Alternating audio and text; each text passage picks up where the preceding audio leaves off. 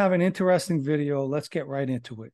My last two videos had to do with a cosa nostra rule, which is you are not to go with another member's wife or girl. Obviously, Mikey Knows Mancuso didn't believe in following that rule, as he began dating the ex-wife of Lucchese member Joey Librano. The story I'm about to tell has to do with Librano, but I'll get to that later. Years ago, Anthony Guzzo introduced me to a guy named John Donadio. He had been in the same prison with Anthony's brother Vito, and at the time he was getting friendly with Anthony as well. Anthony told me that John was originally a Lucchese associate, but he had gotten some trouble. Supposedly he was around Richie DeLuca, who before he passed away was a Lucchese captain, but I don't believe he was a captain at the time John was around him. John lived in Westchester and was involved in the produce business, and according to Anthony, while in prison he would tell guys that he was straightened out.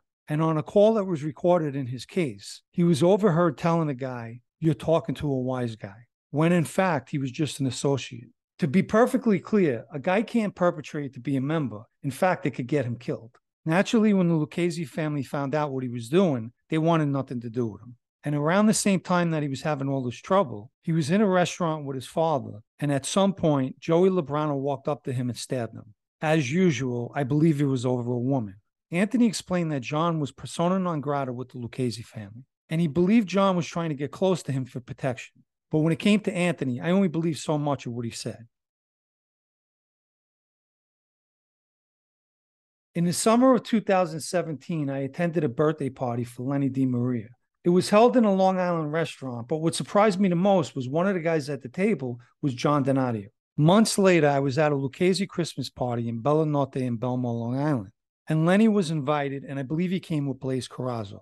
At some point during the night, Lenny pulled me to the side. He said he was looking to put this John Donadio up, which means propose him for membership, and he wanted to ask me if I knew anything about him. He said he noticed at his birthday dinner that John was talking with me. I explained to Lenny I only heard about the incident he had with Librano, but Lenny waved his hand and said that was taken care of, meaning most likely he spoke with Librano. I told him other than that, I didn't hear anything else, which wasn't true. Remember, Anthony told me that he was perpetrating to be a wise guy, but I was taught when a guy's getting proposed not to bring things like that up. Let somebody else say it. I ended the conversation by telling Lenny that John's always been a gentleman in my company. He thanked me and said he appreciated that I spoke well about him. So most likely by now, Lenny straightened him out. In that life, it's all about who you know. In John's case, one family chased him and he was even stabbed. And now here was a Gambino captain looking to propose him. So a guy like Lenny seen something good in John Donadio.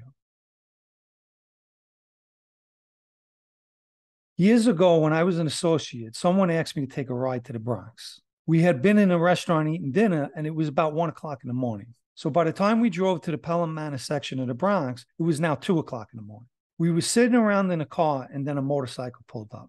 My friend got out of the car and walked over to the guy on the bike and started talking to him. He got off of it, he lifted his visor up, but he never took his helmet off. They spoke for about 20 minutes, and then my friend got back in the car and we left.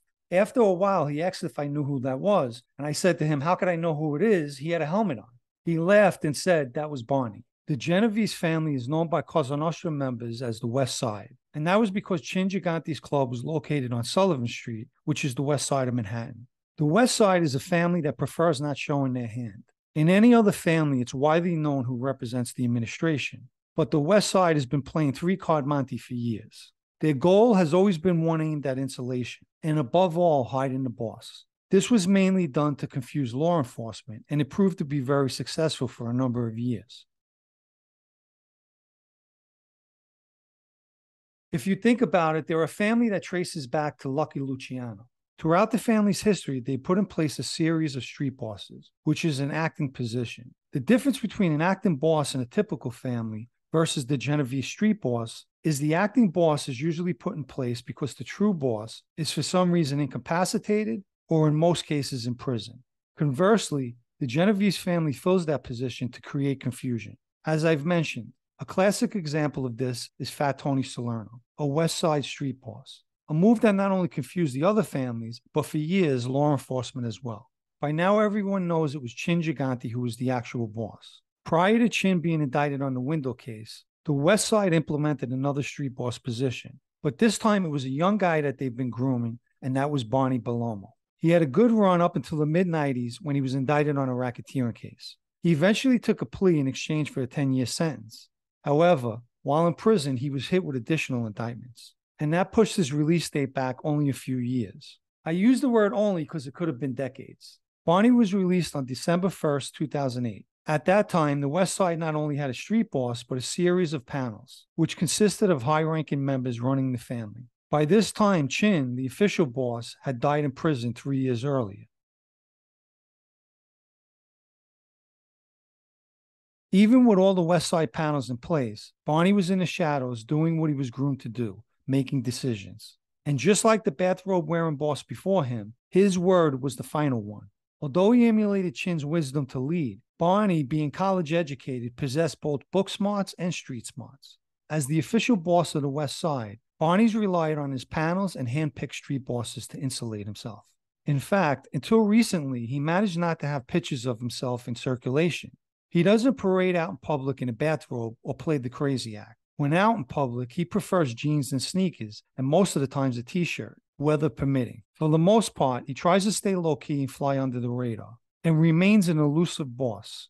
That is, until now. Up to a certain time, Barney was married with 4 kids. But lately, he's been living a single life. Many years ago, when he was inducted into that Ivy League family, Barney was explained the rules of Cosa Nostra. And one of those rules was he is not permitted to go with another member's wife or girl. It's been brought to my attention that Barney took a cue from Mikey Knows by dating another Joey Lobrano ex. And pushing that envelope even further, he's not only dating the woman, but he's cohabitating with her. The woman moved in with him. I'll end with this. Since 2 out of the 5 bosses have been with his exes, Lobrano has to meet 3 more women to cover the remaining families. I hope you enjoyed this latest news. Please remember to hit the like button. If you haven't subscribed to this channel, you could do that as well. And if you think friends and family might have an interest in this video, please share it and thank you. Enjoy the rest of your day, and I'll catch you on the next one. You can subscribe to the Sit Down News blog at sitdownnews.com, and I appreciate everyone who has subscribed. Thank you. Well, just another example in the mob you never knew about. If you would like to subscribe to this channel, you could do so down below. If you would like to subscribe to my other channel, Unlimited Substance Podcast, I'll add a link in the description to this video.